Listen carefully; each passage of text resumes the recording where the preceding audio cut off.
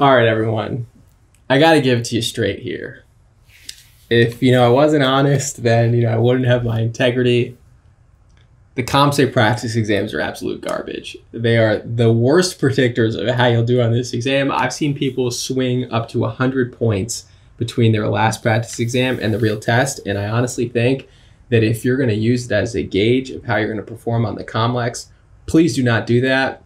I know a lot of schools require you to take the COMSAE before you go sit for the COMLEX exam, but other than that, do not use it for any test prediction capabilities.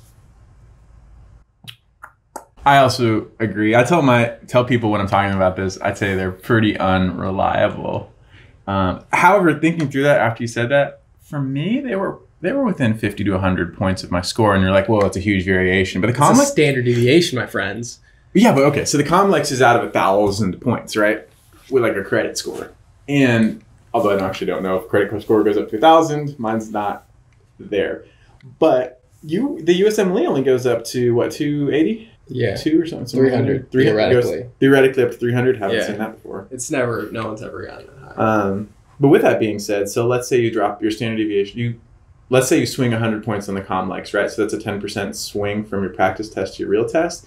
So the equivalent would be a 30-point, actually that's pretty big, a 30-point swing on your USMLE. What? Can you imagine? Okay, that's pretty bad. That could be going from average to failing the exam. Like, you could fail the exam. All right. I mean, huge variation. I love you, the NBOME.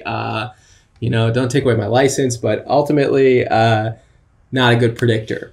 All right, you swung me. There's going to be a common theme on this channel is that the beginning of the video, Dr. Maxfield is going to have a well-held belief, and by the end of the video, I'm going to be so convincing that he's going to change his opinion almost in every video. You'll see this happen consistently.